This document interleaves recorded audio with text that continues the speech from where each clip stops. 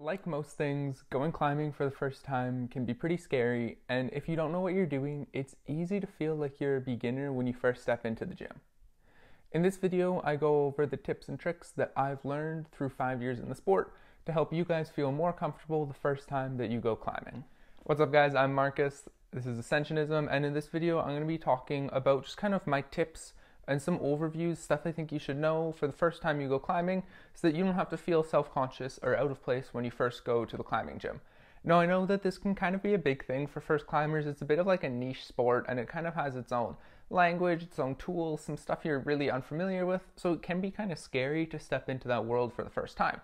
Once you get over that hump though, climbing is a super fun activity. I would recommend that everyone do it.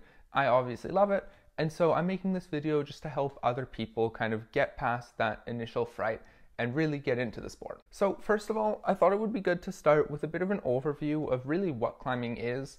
At its base, the sport is just kind of like a game where you try to get from the bottom of a wall to the top of a wall using only specific handholds and footholds. These handholds and footholds make up what's known as a route. Now, when you walk into a climbing gym, there are going to be a ton of different routes, and they're going to be color-coded usually by the color of the holds. So if I start a route that has purple holds, that means I can only use those purple holds until I get to the top of that route. And in that way, the gyms can kind of make certain routes different difficulty. And the difficulty of the route is going to be denoted by a number system, depending on whether or not it's a top rope or a boulder problem. So those are two different kinds of climbing. So a top rope problem is one where you tie yourself into a rope and then you have your partner, what's known as belay you, up to the top. They're usually longer and they're kind of more what we refer to as static. So there's not as much jumping around. Top rope problems are graded on a scale that denotes 5 point and then a number. So the higher that number is, the more difficult the route is. So for example, a really easy route will be graded like a 5.5. So if it's your first time climbing, you can feel pretty comfortable that you'll be able to climb 5.5 all the way up to, I would probably say, 5.7 or 5.8 in the gym.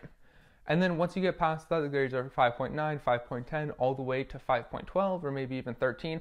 Those are really hard grades that kind of more experienced people climb. But yeah, if you're a first timer going top rope, probably in that 5.5 to 5.7 range is where you want to be climbing. Now, bouldering is the other activity that you'll most likely do inside of a gym. Bouldering is a lot more dynamic. The walls are shorter and there's mats to catch you if you fall, so you don't need a rope or anything. Because of this, bouldering usually has like a lot of bigger moves. You're jumping between holds, you're doing all this crazy stuff. Bouldering is graded on a V system, so it's the letter V and then a number. So you'll have V1, V2, V3. And again, for beginners, I would kind of expect between that V1 to V3 range to be where you're going to be able to go bouldering. So as soon as you walk into the gym, you're going to see a bunch of different routes. There's going to be bouldering routes and top rope routes. Those are kind of the difficulties that I would assume you're going to want to be climbing in if this is your first time going climbing. Now, whether you're top roping or bouldering, there's obviously a lot of moving around that's involved. You have to do pretty athletic movements, and you're likely going to be working hard. This is basically a workout. So I think one of the common questions for people going climbing is, what do they wear? You know, you want the right clothes, but you also don't want to kind of stick out and have people be able to look at you and say like, oh, that guy's never gone here before. So I actually just have over here is my climbing bag, and this is what I wear when I'm climbing in the gym. So this, you can see, is just a shirt. I like the no sleeves because it's more comfortable. I find it doesn't restrict my movement and it's cooler.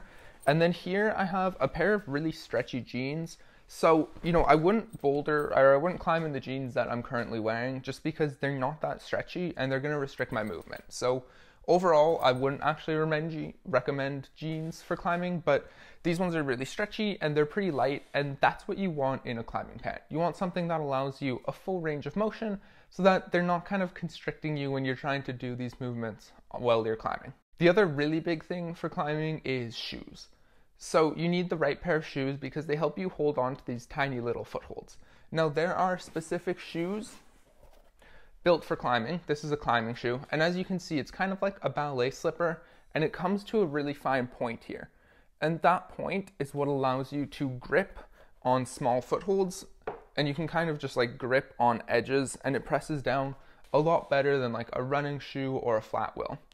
Now, most gyms, you can rent climbing shoes if you want for like $7 for the day. That can be a pretty good option if you don't have a pair. The other option is just to bring a pair of shoes that you have. I know a lot of first time people will climb in running shoes, and if it's your first time, it's totally okay to just bring an old pair of shoes and climb in them. Like, no one's gonna single you out for it. Basically, every time I go to the climbing gym, there's at least one person in there who you can tell it's their first time. No one really cares. Everyone's just happy that they're having fun. So if you want to wear your own pair of shoes, feel free. One thing I would say is most people's instinct is to wear running shoes, but some kind of flat or like a Van actually works better because the edge of the shoe has more of a toe on it, and that toe lets you really stand on small footholds. So if you don't want to rent a pair of climbing shoes, just bring your own, but go with like a Vans or kind of something similar over a pair of running shoes. And the other question that I think a lot of beginners have is what they need to bring to the climbing gym. If it's your first time, you actually don't have to bring that much. Again, I have my climbing bag here and it's pretty full of equipment, but the three things I would really recommend is you're going to want some water. So you can see I've just got a water bottle there. The Nalgene really helps you fit in at the climbing gym. I've got some chalk. Now chalk, most gyms don't rent chalk, so you need to bring your own. If you have a more experienced partner going with you, it's kind of etiquette that they'll bring some chalk for you, so maybe just bother them about that. Or you can buy bags of chalk for like $10, but I would really recommend chalk because if you don't use it, you can kind of make the holds greasy, and that makes it harder for everyone to climb. So I would recommend chalk. And then the other thing, I'm not going to dig it out, but kicking around at the bottom of my bag, I always have some snacks. I'll have like some granola bars and stuff. So bringing food along with you is pretty important. If it's your first time and you don't have any of the equipment, you don't really need that much except for the clothing, some water, maybe some chalk, some food. If you want like a drawstring bag or something to carry all your stuff around with you, that can also be a good idea because you don't want your keys and your phone in your pocket when you're climbing because they can get in the way. So just having a little bag that you can throw them in so you don't have to leave them in the changing room or whatever, that can be good as well. So now I thought it would be good to talk about what it's actually like when you go to the climbing gym. So you've got your clothes. If you're a guy, you've got maybe some stretchy jeans or a pair of sweatpants. If you're a girl, leggings work super well. You've got your water bottle, you've bugged your friend to bring you some chalk, and now you actually have to walk into the climbing gym and you really don't have any idea what's going on. So I thought I would go over that. So basically in every climbing gym, when you walk through the door, there's going to be a desk there. There's going to be someone at the desk. That's just kind of one of the staff. They're the attendants. They're like they're making sure that people can't just walk in without paying. So if it's your first time climbing, you're going to walk up to them. You're probably going to want to buy a day pass, which is just like it lets you climb at the gym for that one day. They're going to ask you if you've ever climbed there before. If it's your first time, you're going to say no. And they'll probably take down some personal information and maybe a picture of you. There's a waiver, so every gym will have a waiver that you need to sign. They'll have you go through the waiver. If you want to save some time, you can usually do the waiver online beforehand, so you don't have to do it once you get there. Then, once you've signed the waiver, they're probably going to give you an orientation of the gym. This is where they kind of just walk you around, they show you where all the different areas are, and they also tell you some of the gym rules. So this can be super useful. It usually lasts about 10 to 20 minutes. They show you the bouldering area, they make sure you know how to take a fall, just kind of quick little stuff like that. So just go along with the staff, kind of whatever they say, listen to the rules. That's fairly normal. And then after that, they'll usually ask you if you want to rent any gear. And this is kind of when you can rent a pair of shoes if you want, and also a harness. So this is a climbing harness, and it basically just goes around your waist and your legs like that. And it's what you need if you want a top rope, because it allows you to tie yourself into the rope. So it attaches the rope to your body and catches you if you fall. So this is something you kind of need to decide beforehand. If you just want to do bouldering, you don't need a harness. If you want a top rope, you do need a harness. Now, the important thing to note here is that if you want a top rope, someone in your group has to know how to belay. So belaying is like when I tie myself into a rope to climb, there's someone else tied into the same rope, but on the opposite side, who's catching me if I fall. And there are certain techniques you need to use to properly belay. If no one in your group knows how to belay, you really won't be able to top rope, and so you might as well save the money, not rent the harness, and just go bouldering. So they'll ask you what gear you want to rent. You can kind of decide for yourself. if it's your first time, you might just want to stick to bouldering. Honestly, you'll get to climb more, and it's kind of, I think a lot of people find it more fun. It's more engaging. You don't have to worry about tying yourself in. And then after that, you can kind of just go around and explore the gym.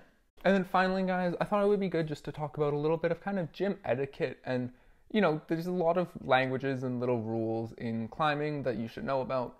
So the big thing is when someone's on the wall, you want to make sure that you're not interfering with them in any way. So if someone's on a top rope wall, don't walk between the belayer and the wall, because someone, like the climber, if they fall, they might fall on you. So that's a big one. If someone's bouldering, don't walk beneath them, so because they might fall on you. If you're in the bouldering area, again, you're going to see that there are these really big mats. Don't stand on the mats unless you're kind of walking to go bouldering. When you're just resting or talking to your friends, it's best to step back off of the mats so you're out of everyone's way. If you want to climb a route, it's probably best to just check to either side to make sure that the top of your route isn't in anyone's way. So, sometimes the routes go straight up, but sometimes they also go sideways in what we call a traverse. So before I climb a route, I like to just do a quick scan and kind of make sure that when I get 2/3 of the way up the route, I'm not going to be interfering with someone who's already climbing. So it's basically just whoever's on the wall first has the right of way. You have to make sure to stay out of their way. Finally, there's kind of a complete different language that surrounds climbing. I'm not going to go over all of the terms here, but there are a few that I think will be useful to know if it's your first time climbing. So a jug is a really good handhold. That just means it's something that you can hold on to pretty easily. So if you're climbing a route, you want to try to get as many jugs as you can because they'll make the route easier to climb. Beta is like the moves or the techniques that you should use to get up a certain route. So if I'm on a route and I can't get to the top, like I don't know what sequence of moves will get me there, I can ask someone else for kind of the beta on it. I can just say like, how do you do this route? And they'll probably show me. They'll say like, oh, you need to put your foot high before you go up to that handhold. That's kind of the beta. So if you're with someone and they give you some beta or you need some beta, that's a pretty useful word to know. A crimp is kind of the opposite of a jug. It's a really small hold. So no one really likes crimps because they're kind of tiny and you need to grab on them really hard. They're hard on your fingers. So if someone says a hold is really crimpy, that probably just means that it's going to be bad. If someone says send, that means to finish a route. So if I sent something, that means like, yeah, I did the route. I sent it. Like you can also say it goes or it went. They're all pretty similar. Sandbagged means a route is more difficult than it looks. So if I walk up to a bouldering route and it says V2 on it, I might think that's pretty easy. And then I go on it and I fall off 3 times. To kind of cure my own ego, because I should be able to climb V2, I'm going to say that that route is sandbagged. So if you're trying a route and you can't get it and someone tells you it's sandbagged, that basically just means you don't need to feel too bad about yourself because it's a really hard route. Alright guys, that's everything. We've covered the language, what to do when you walk in, what to expect, what to wear. I hope this video was helpful. I hope you maybe learned something or it helped you get a little more comfortable for your first time climbing. Most of all, I would say just don't stress. New people go climbing all the time. People at gyms are super friendly. They're always willing to help out and answer any questions that you might have. So don't worry, and if you have a question while you're there, don't be afraid to just go up and ask someone. Thank you guys so much for watching. Don't forget to subscribe, and I will see you next time.